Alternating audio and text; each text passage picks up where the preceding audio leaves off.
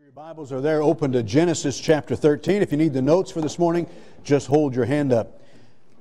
Not giving up on Isaiah, the Lord just laid on my heart to reverse the services.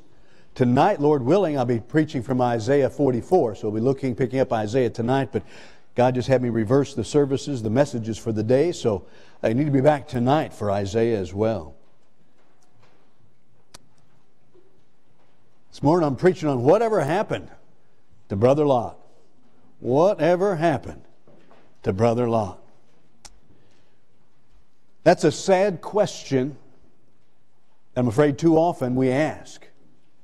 If we just paused right here and looked around our little group, we might ask, I wonder what happened to Brother so-and-so. Whatever happened to Sister so-and-so?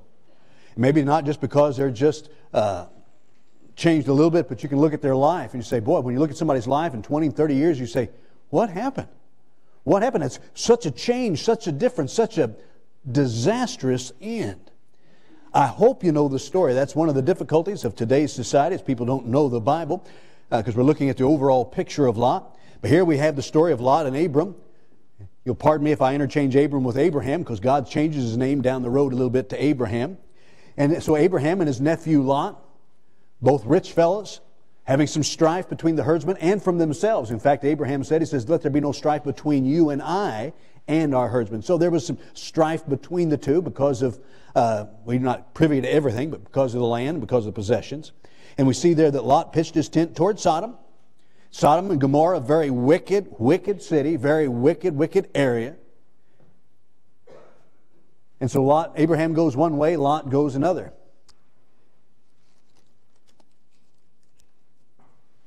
The next two steps of Lot's life are not pleasant.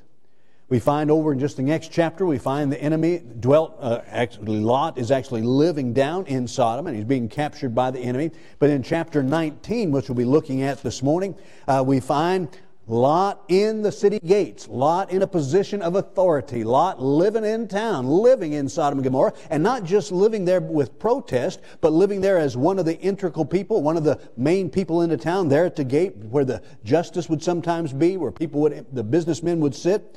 And so he was there. And in chapter 19, verse number 1, if you want to turn over there very quickly, 19, verse number 1, and there came two angels to Sodom and Lot sat in the gate of Sodom. Lot, seeing them, rose up to meet them and bowed himself with his face to the ground.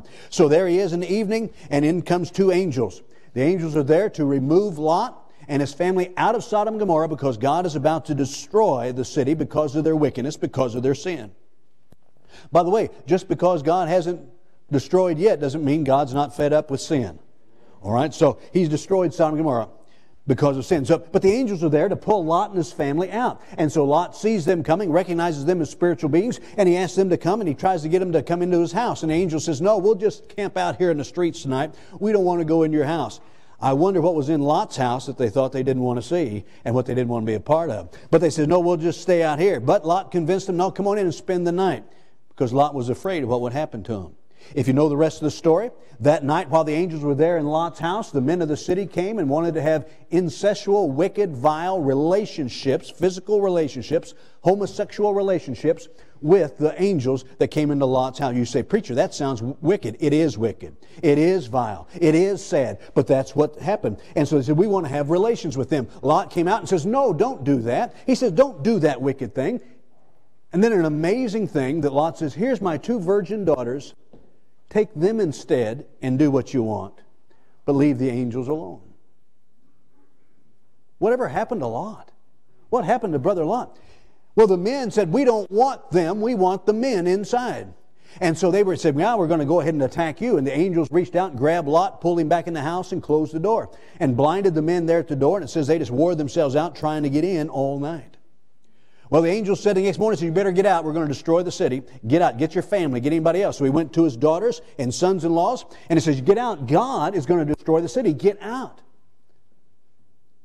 They laughed. They mocked him. You talking about God? You talking about spiritual things? So he went, and they would not leave. So the angels grabbed Lot and his family. Actually had to grab him. They just tarry, still hanging around in Sodom and Gomorrah. And they grabbed him and pulled him out of the city with the command, no, don't look back. We know the story. Lot's wife looked back. She looked back and became a pillar of salt. They destroyed Sodom and Gomorrah, and then Lot and his 2 daughters went to a small city, but then left from there and went to a cave. So at the end of chapter 19, we find him living in a cave with his daughters. We also know the story, how the daughters, because they thought all their men were gone, they weren't going to know anybody, they got their father drunk. They got Lot drunk 2 nights in a row and had incestual relationships with him to produce children. What a wicked mess. I don't even like talking about it, but God here puts it to help us understand what a wicked mess that they're in. So the question comes, what happened to Brother Lot? What happened to Brother Lot? So this morning we're looking at that. He went from wealth with Sodom, with Abraham. Remember, they had this beef because they had all the cattle and all the wealth, had lots of wealth, all those things, to absolute abject poverty, living in a cave with nothing.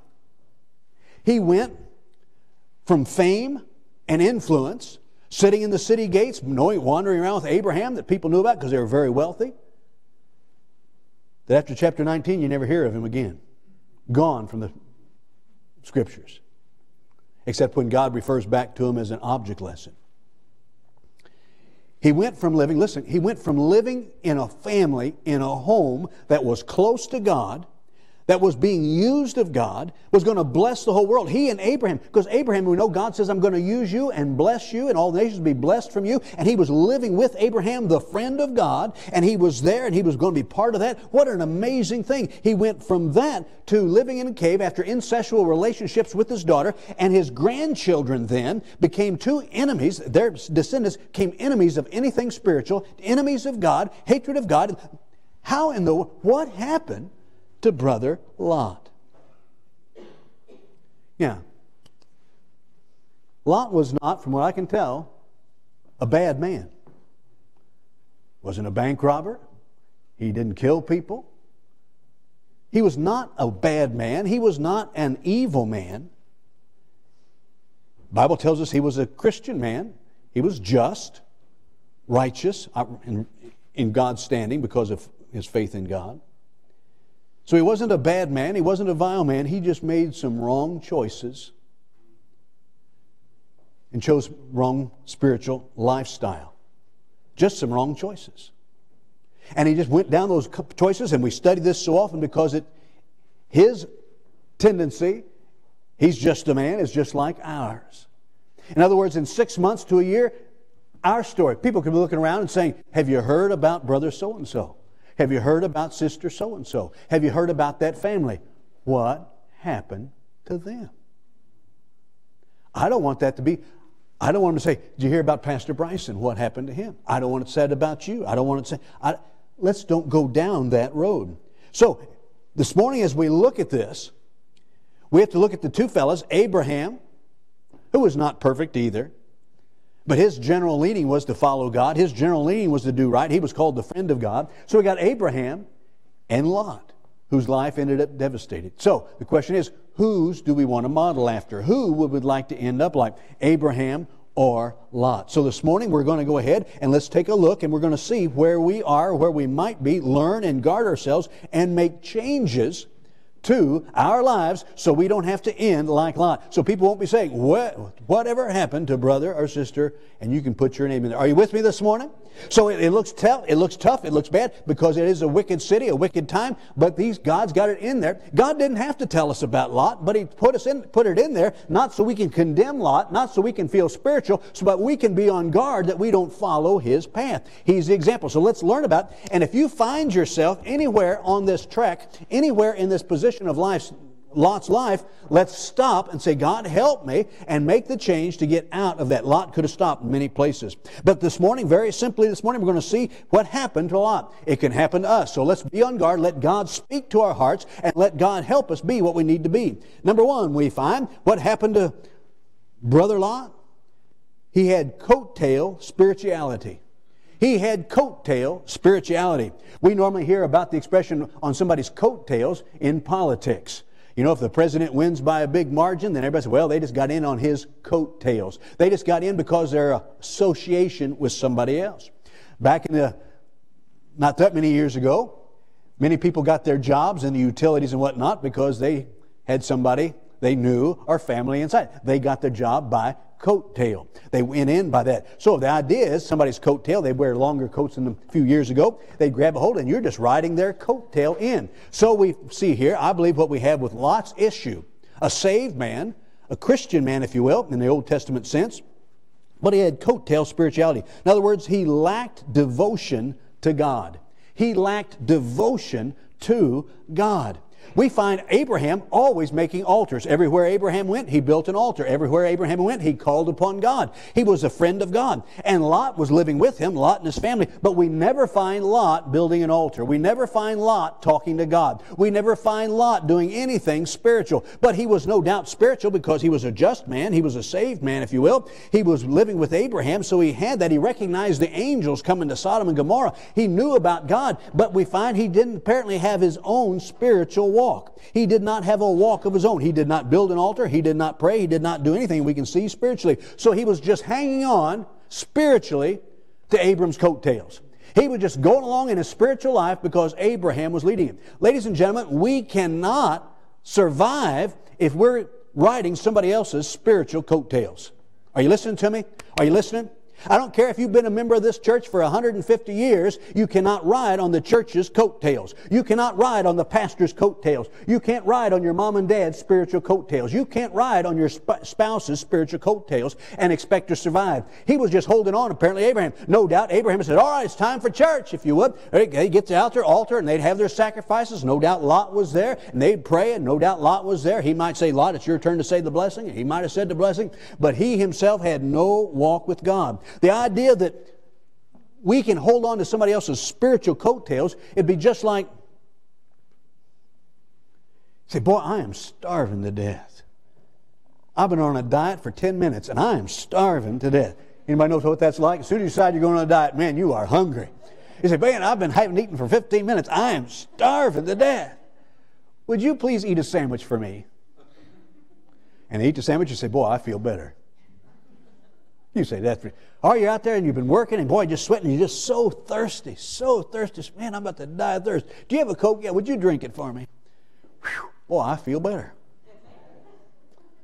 Or you say, hey, Doc says my gallbladder's bad. Would you go have your gallbladder out for me?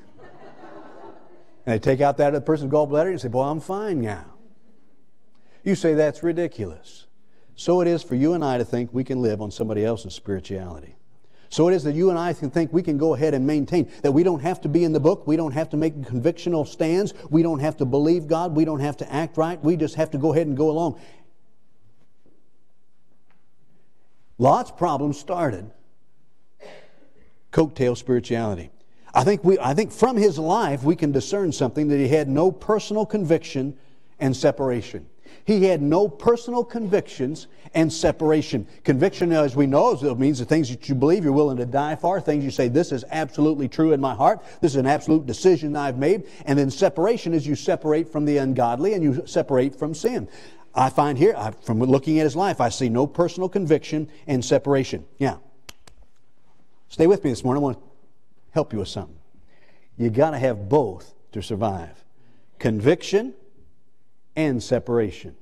You have to be convicted about the things of the Bible, that yes, it's so, yes, it's true, this is right, this is wrong. You have to say, if God says this is wrong, I believe it's also wrong, and I'm going to base my life upon it. Whether it be here in California, whether it be with the homosexuality, whether it be with about relationships with other people outside of marriage, you just put it down. If God says it, I have convictions about that. That's convictions where you say, I'm establishing my life, and I believe it, and I'm going to follow it. And then separation means you go ahead and start living it.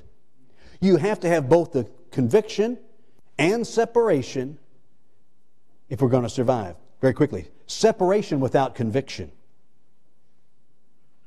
In other words, I separate from evil, but I don't believe it. I separate from sin, but I don't think it's that bad. I separate and I do this and I don't do that, even though I don't think it's that bad. Why? Because I'm riding on somebody else's coattails. Because that's what the pastor says. Because that's what my family says. I have no convictions, but I've got the separation. What that brings is, that's hypocrisy. In other words, you're pretending to be spiritual. You're pretending to be something that you're not. So we find separation without conviction, it brings hypocrisy.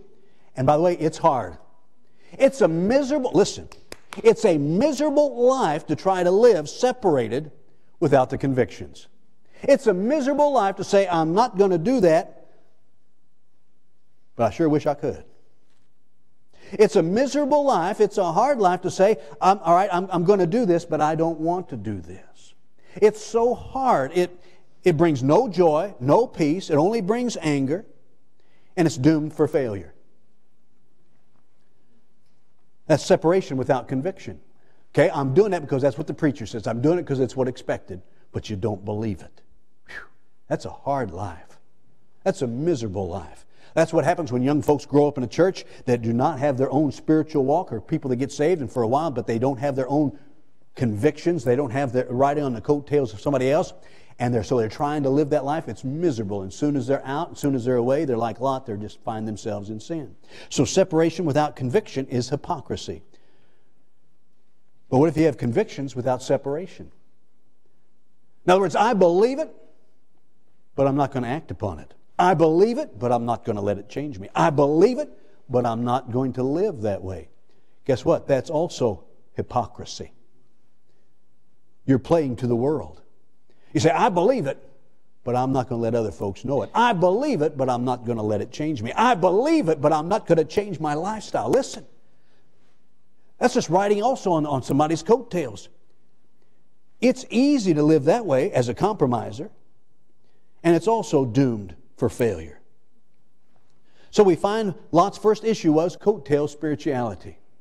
You're sitting here today and say, well, I'm all right because my family's all right. No, you've got to have a walk with God. I must have a walk for God. Well, I'm all right because I'm in a strong Bible preaching church. No, you've got to have a walk with God yourself.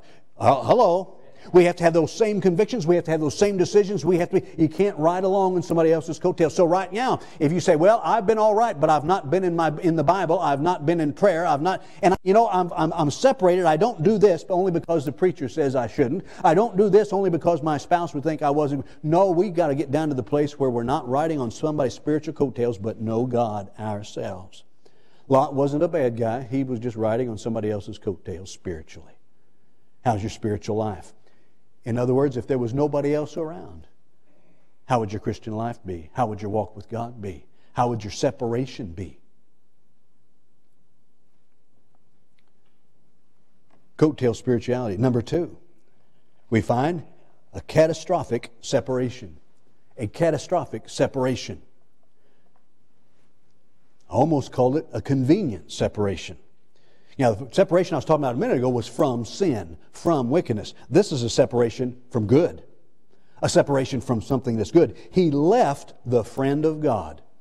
He left the friend of God. It was catastrophic for him. When he left, especially since he was holding on to Abram's coattails, especially since that was his spiritual anchor, when he left, he got himself in trouble. He got himself messed. That's why for young folks and anybody, well, when you leave home, you better make sure you've got your own spiritual walk. You've got your own convictions. You've got your own stand, your own position, your own walk with God. Because once you're separated, you're headed for trouble if you do not have that strength. Lot had no spiritual strength. Lot was spiritually weak. And so when he separated from Abraham, it wasn't long before he found himself in trouble.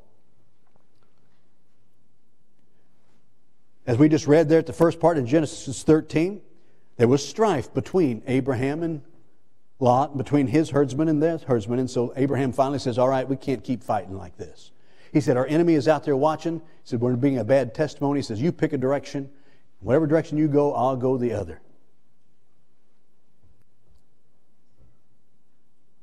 Lot seemed pretty quick to want to leave. Well, I've seen it too often. People begin to drift away from God, start missing church a little bit, get under conviction, and all of a sudden, listen carefully, an opportunity arrives. Preacher, I know I haven't been to church much. I know I haven't given any money. I know I haven't tithed. I know I've been doing this. But I hope you'll be praying for me. By the way, I got a big offer in the state next door. Isn't that convenient? Or my mom and dad are sick. I think we're going to move over to here and take care. I'm not saying you shouldn't take care of your mom and dad, but it's amazing that sometimes there's convenient separations that come. How convenient. Teenagers sometimes find convenient jobs to keep them out of the house of God and away from God. new house. I'm just saying how convenient. Lot got himself in trouble. It was a catastrophic separation. It was also very convenient for him to do that, but it was catastrophic for him. Sometimes, like in the case here, people problems cause separation. Here, Lot and Abraham were having trouble. Yeah, I know you'll find this hard to believe, but I wasn't there. Okay? So I'm not sure all that went on. But I would like to hope and think they could have worked it out. I guarantee you, at the end of Genesis 19, when Lot has already had those immoral relationships with his daughters, and he's lost his wife, and he lost the other two daughters, Lot probably went back and thought, I should have worked it out with Abraham. I should have told my herdsman to shut up. I should have gone ahead and said, Abraham, what do you want us to do? Let us work this out. But I've seen people get away from the right place, go to the wrong place, and a catastrophic separation from a church or from a family because of people problems.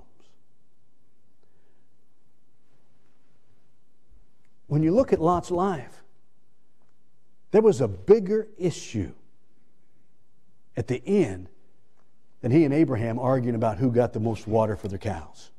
Are you listening to me? Boy, you be real careful about pulling yourself and your family out of church, away from God because of people problems. There's bigger issues. Lot no doubt would have said, I wish I'd made it up with Abraham. I wish I'd been right with Abraham. Let me help you something with some people problems. Get over it. Get over it. Grow up. Get going. Hello. Yeah, I'm not talking about if it's in danger of life or being abused. I'm just talking about you get miffed at somebody or somebody's not nice to you. It's an amazing thing. Your child comes home from kindergarten and some kid's not nice to him, and you try to teach them, well, this is how you get along with them, or you just avoid them, or you just understand that hurting people hurt and they must be hurting on the inside. You go do good things to them, and you teach your kid, now you go off and do that, and then you get to church and somebody crosses their eyes at you or says something unkind about you, and you say, we're out of here. Abraham said, we can't keep arguing like this. Lot didn't say, I don't want to leave. I'm not strong enough. What do we need to do to make this right? Causes of why it happened, no doubt pride. Probably his priority was out of whack. His priority was the land wasn't big enough to support them both. He didn't say, well, I'm going to send some of my herdsmen over the far hill, but I want to stay here with you, Abraham. I'll send them over there and I'll go check on them. I'll commute.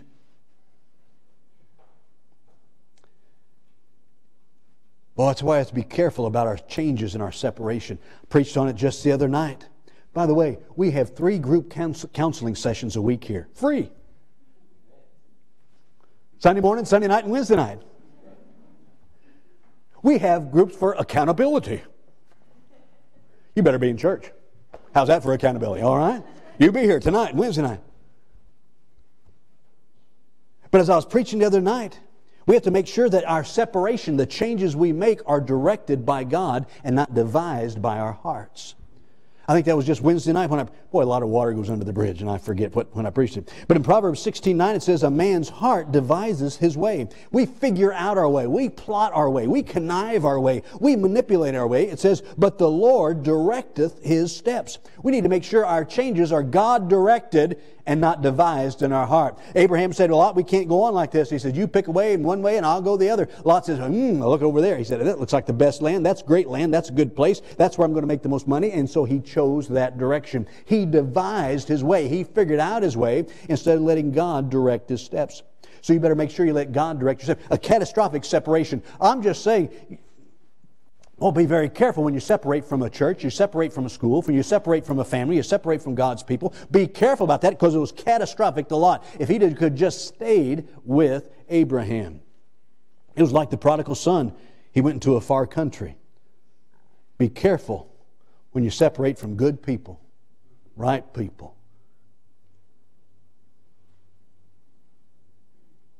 And if you do have to separate, take steps to protect yourself.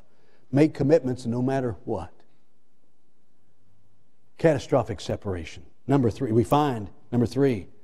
he had coattail spirituality. Boy, if you get nothing else, man, just make sure you're strong.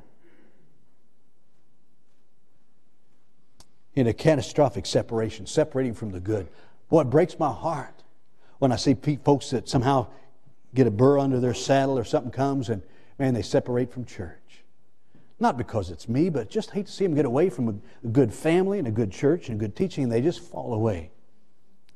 Catastrophic separation. Number three, he was carnal-sighted.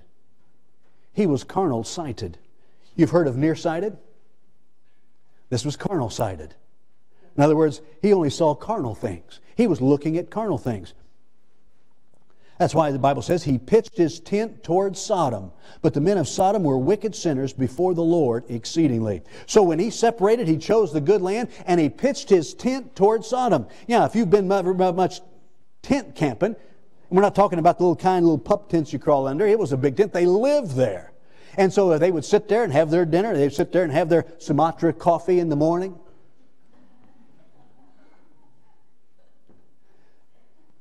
Looking out the tent window or tent door, looking over Sodom. Get up in the morning and stretch and look over Sodom. He pitched his tent, his thought, his directions towards Sodom. And he knew what Sodom was about. God says here, but the men of Sodom were wicked and sinners before the Lord exceedingly. He would know what that was, just like we know what cities are known for. You say Las Vegas. Whether you've been to Las Vegas or not, you know what Las Vegas is generally about. We talk about San Francisco. You know, some 25 years ago, 26 years ago, when we first came out here and started the church, went back to Texas, where I've been pastoring before, into a different preacher's meeting, was there at some conference and sitting there at a restaurant doing the Baptist thing, you know, Baptist preacher thing, drinking coffee and eating. And introducing ourselves, and they says, "Where are you from?" And I says, "California." They said, "Where?" I said, "Just outside San Francisco." I could see them subtly move a little farther away from me, all right? We know what goes on in different cities. We know that. They no doubt knew that also. They didn't have the television went up, but they knew it was exceedingly wicked. And so he pitched his tent towards Sodom. In other words, he just get up and just kind of look that way. Might call it an alluring distraction. Looking to see what he saw. Wasn't doing anything wrong yet. Wasn't moving yet, but boy, his eyes were, he was just watching. I have to ask us, what's your alluring distractions today? What television program, what internet sites, what group, what's the allure? Well, I'm just looking. It's out, that's carnal-sightedness. He's just looking at the carnal. He looked at that. Just looking, just studying. Well, that's why I have to be careful. The Bible says, my eye affecteth my heart. Where are you pitching your tent toward, Dad? He pitched it toward Sodom. Where are you pitching your heart toward? Where are you pitching your family toward? Let me help you with something. I love how God had them set up the tents as they were traveling through the wilderness.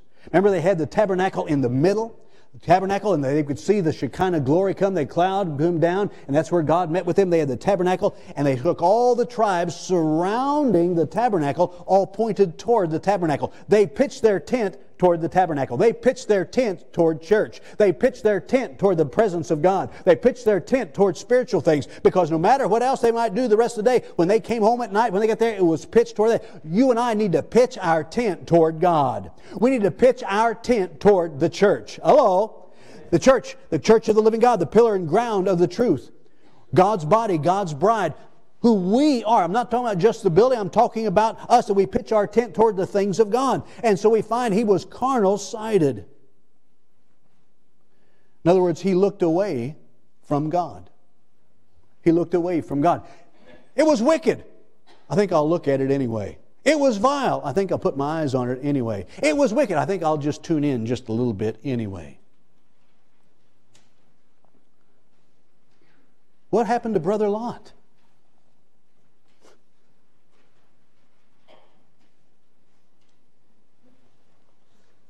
He wasn't very spiritual. Then he had some people problems, and he moved out.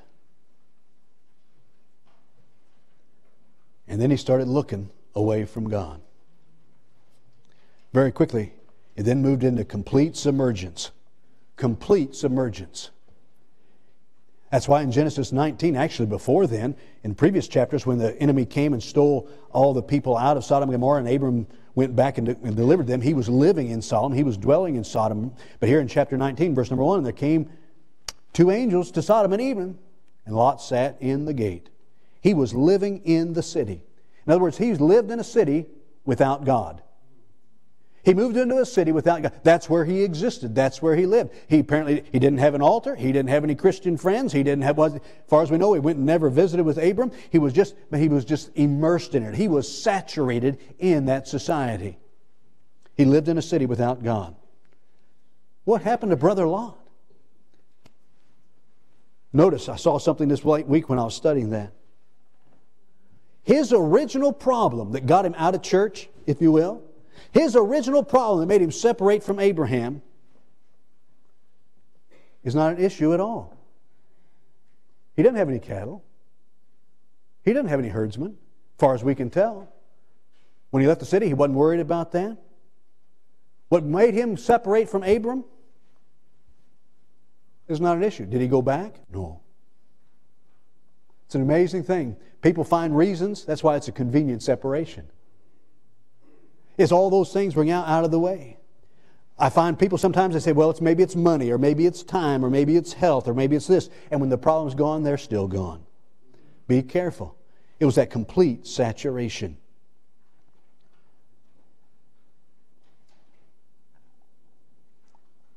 His distraction, listen carefully, became his destination. His distraction became his destination. Well, I'll just watch this immorality a little bit. Careful. Distraction can become your destination.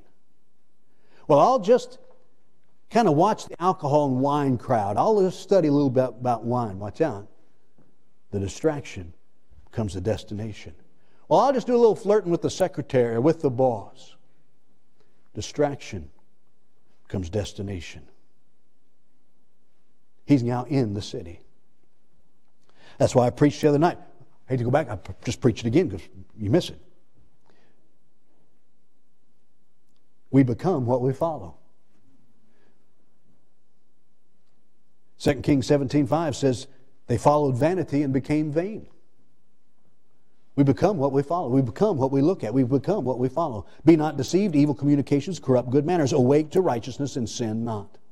Very quickly, he went from that to callous sensitivity. Calloused sensitivity. I hope you're still awake with me this morning. I'm just saying, we just look at this and it breaks my heart as I can see how easy it is for so many people, easy it is for all of us to go down that path. We have to wake up. Whatever happened to Brother Lot? He was with Abraham. He was a saved man. He was a right man living with the friend of God. Whoa, what a great man. What a great family. What a great relationship. And we turn around and we find him devastated and destroyed and ruined and an object lesson of what we're not supposed to be like. What happened? He just simply got away from God and moved into this wicked city and left himself. We have to find his callous sensitivity. In other words, he lived like a man that knew not God. He lived like a man that knew not God. He was dwelling there in the gates, but I don't think he was handing out any gospel tracts. He was living there in the gates, but I don't think he was trying to get a Bible study together to start a church anywhere. I don't think he was trying to sing some hymns. He was living there in the city, and part of the city, living like a man who knew not God. 2 Peter 2:8 says, and I think that's in your notes, for that righteous man, talking about Lot, dwelling among them, in seeing and hearing, vexed his righteous soul from day to day with their unlawful deeds. In other words, watching their homosexuality, watching their immorality, it vexed his soul. Day by day, listening and watching them just vexed his soul. I got news for you. Christians today are having their souls vexed because we're hearing and seeing every single day that homosexuality is all right, bestiality is all right, don't tell your child that they're a boy or a girl. Our souls are getting vexed. That's why you need to make sure that you and I spend as much time in the Word of God and in the house of God as we can. Hello? If we don't want to end up the same way Lot did. That's why your kids need to be immersed as much spiritual things as you can. Whether in the Christian school or in the public school, you need to do everything you can to immerse them in the right things and hearing the right things, because it's out there trying to vex their soul.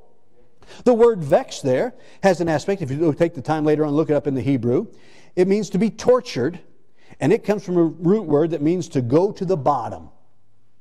His righteous soul was vexed, tortured, taken to the bottom. I mean, he was started at some spiritual level, though he wasn't very spiritual when he left Abraham. The boy took his soul right to the bottom. Right to the bottom. Hearing and seeing their wicked deeds took him to the bottom. Say, preacher, why do you always preach to us about being careful where we go and what we do and what we watch? Because I don't want your soul and I don't want my soul vexed, taken to the bottom. It can happen to anybody. Oh, no, preacher, we're sitting in church today. He was sitting in church with Abraham too, going to the altars. But he was messed up. But how do you know his sensitivity was calloused? In other words, he watched it, his soul went to the bottom. Pretty soon it didn't bother, must not have bothered him at all. Why? It says, when they came to have incestual relationships with those angels, he called them brethren. He says, don't do that, brethren. I got news for you. Somebody wanted to come rape my daughters, I wouldn't call him brother. But there, one of those, he says, don't do that, brethren. And then he offered his 2 daughters. Then he got drunk twice. 2 nights in a row, they got him drunk so they could have incestual relationships with him. How could it be? It just didn't seem so terrible to him anymore.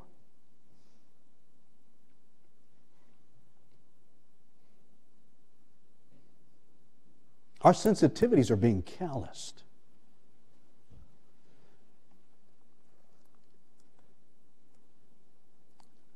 I've said before, most things you hear on the radio, even on ads today, were banned not that long ago. I mean, if some of the things Rush Limbaugh said in the language he used today, 10 years ago, 15 years ago, you'd say, I can't believe they didn't bleep that out. But now, we're calloused. That's one of the reasons we have such a good Christian school. Let me just put that out. Because we don't want them to hear those cuss words during the day.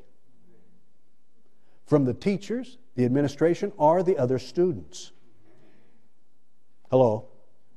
Well, the teachers are good. They don't say, yeah, but the other kids do. And they get callous to it.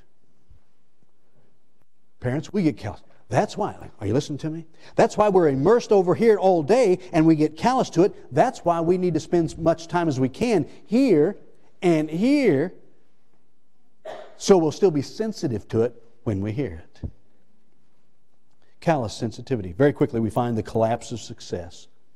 The collapse of success. In other words, he lost the blessings of God. He lost the blessings of God. You can go home and study it, but again, incest, lost it all. His wife turned to a pillar of salt, so he lost 2 of his kids that were destroyed in the city. His wife, he lost her because she turned and looked back, couldn't want to give up the things that she had in Sodom. He lost his kids, if you will, his other 2 with the immoral relationships. His grandkids he produced from them became enemies of God, 2 different nations, enemies of God. What a mess, living in a cave, living in the streets, never heard from again. Just collapsed. And it all happened in a 10-year period. One day. At noon of the day the angels showed up, he had no clue that was his last day in the city. He had no clue that was the last day for his kids. He had no idea that was the last day for his wife. At evening they showed up. That night they had the issue with the men. The next morning he said, go get your kids out. The angels drug them out, destroyed Sodom and Gomorrah. So by the next night, it's over. But up until that evening, Things were great. Probably had a very nice house in town. That's why Mrs. Lot says, I'm going to miss it. And look back. Just think about it, 24 hours later, where he is. Up to then, he thought it was all right. So you sit here and say, preacher, I'm riding coattails spirituality, but I'm all right.